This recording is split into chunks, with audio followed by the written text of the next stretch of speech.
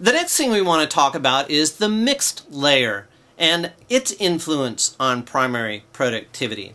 You'll recall from our discussion in Chapter 7 that the mixed layer is that region of the upper ocean in which the water is mixed. Okay? It's all homogeneous. So in the mixed layer we have the same temperature, same salinity, same amount of nutrients to the depth of the thermocline, the pycnocline, the halocline, the nutricline. So the surface mixed layer, really, in the depth of the surface mixed layer, will determine how deep or how shallow phytoplankton, at least within the mixed layer, remain. And so as this mixed layer gets deeper or shallower, because the mixed layer is deepening, phytoplankton are going to be mixed deeper. If the mixed layer gets shallower, then phytoplankton will be held up near the surface. Hopefully you see where I'm going with this, because it's the depth of the mixed layer that really controls the amount of light that a particular phytoplankton, that groups of phytoplankton experience in the water column. So let's take a look at this. This is again from Chapter 7, Figures 7 to 5. And here's what I want you to pay attention to this time. Let's look again at temperate latitudes.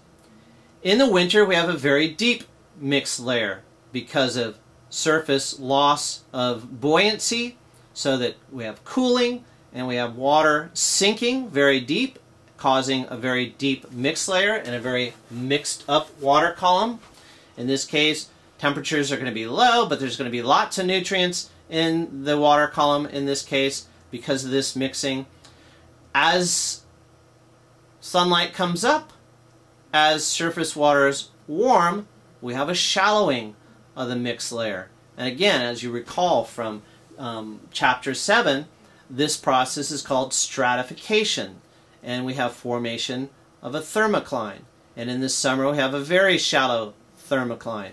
And in the fall we actually have a little bit of a breaking down or a destratification of the water column as the mixed layer depth becomes a little bit deeper. But in the fall also, because surface waters are cooling and mixing deeper, we also get some of this water down here mixed up into the upper ocean, into the mixed layer. So here we have deep mixed layer, a shallowing of the mixed layer, and a slight deepening of the mixed layer in temperate latitudes.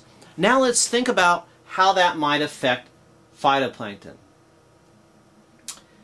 As phytoplankton are in these surface waters above, within the mixed layer, above the thermocline, as it gets shallower, there's going to be more light. So one of the reasons that we see this bloom of phytoplankton in the spring in the subarctic Atlantic is because the mixed layer's gotten shallow. If you're getting mixed down very deep, you're seeing very high light, but then you're also seeing very low light.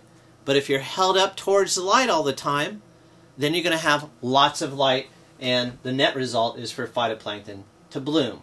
And the same story is really true in polar latitudes, although this figure doesn't do it quite justice. But we have shallowing of the mixed layer depth. Phytoplankton are now held up near the surface where there's lots of light, and so phytoplankton growth is going to be more pronounced and faster when we have a shallow mixed layer depth.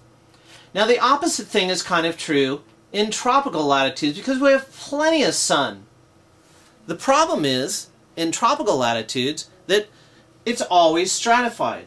And so the opportunity to mix these waters and resupply nutrients to the surface waters is very limited. And so where in temperate and polar latitudes phytoplankton tend to be light limited, except in the summer in temperate latitudes, in tropical latitudes phytoplankton tend to be nutrient limited because surface waters are generally have very low concentrations of biologically important nutrients, and so phytoplankton growth is very slow. Now, if anything in temperate latitudes resembles tropical latitudes, that's the summer condition. So in spring, one of the reasons as we go from spring to summer, one of the reasons we see that bump in phytoplankton growth and then it begins to slow down is because in summer, phytoplankton living in temperate latitudes begin to be limited by the supply of nutrients. They use up all the nutrients in the spring, and so as nutrient concentrations fall, the growth rates of phytoplankton fall. So in temperate latitudes then, we have a bloom of phytoplankton, we then have the onset of nutrient limitation, and then we have a small bump in phytoplankton growth because we get slight mixing in the fall. So here we have, again, a really good example of how physical conditions, light, impact the depth of the mixed layer, and at the same time, through the interaction of the phytoplankton with the water, we have a chemical process whereby phytoplankton are removing nutrients. And so when we get mixing again, such as in the fall, in the winter, and chemicals are resupplied, then phytoplankton can grow again.